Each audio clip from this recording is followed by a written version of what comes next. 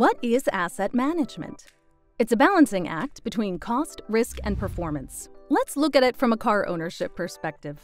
When you buy a car, you have to think about two categories of costs. The first category is the capital cost, the cost of purchasing the vehicle. This decision is your first opportunity to manage the balance between cost, risk, and performance. The second category is operating costs, the costs to keep it fit for function to get you safely from point A to B. Again, you are balancing cost, risk, and performance as you license, fuel, operate, and maintain your vehicle. It takes discipline to book regular inspections and repairs. And when there are competing priorities, it also takes family agreement to allocate funds for maintenance, major overhauls, and eventual replacement of the car. You and your family members are stakeholders in these decisions because there are always competing priorities for a family's time and money. The car is one among many assets that you have acquired to help fulfill your purpose in life. Perhaps the car and the roof of the house both need to be replaced in the same year, just as your child goes off to pursue a post-secondary education. These same dynamics are at play in any organization that relies on physical assets to achieve its purpose. Asset-intensive organizations have to be strategic and aligned to make decisions about which assets to invest in and how to manage them through a potentially long life cycle. Decision-making with respect to capital and operational expenditures is a vitally important part of asset management. And for an organization to succeed, these activities have to encompass many organizational levels and apply to all functions or departments. Answering questions like, how do the assets support our organization's goals? What do internal and community stakeholders need? What's the purpose of purchasing or maintaining these assets, and what happens if we don't?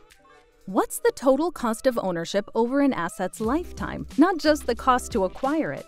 How is it performing? Is all of this being tracked to build data for improved decision-making?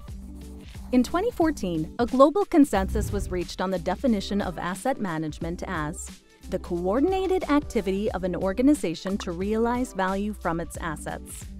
Notice the emphasis on realizing value from assets.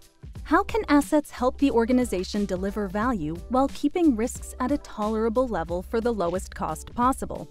As we acquire, operate, and maintain assets, we must strive to ensure that they are capable of fulfilling their function without exposing the organization or the public to unacceptable risks, and for the lowest possible cost.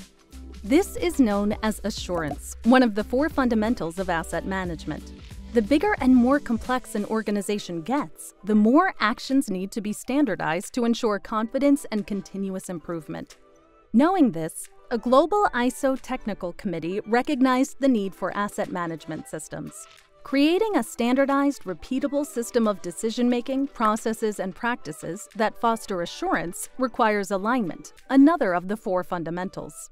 Alignment drives coordinated effort so that the organization's top objectives are translated into day-to-day data-driven decision-making about asset-enabled service delivery. The third fundamental of asset management is value. Considering whether the decisions and services are defined in terms of the value they provide for stakeholders and customers. Finally, leadership, the most important of all, is the fourth fundamental. Leadership fosters an environment of value-driven decision-making. Commitment from all managerial levels to create a collaborative culture is essential for successfully improving asset management within an organization. Now you know what asset management is. The next step is to learn about the positive impact improved asset management is having on regions and municipalities across Canada.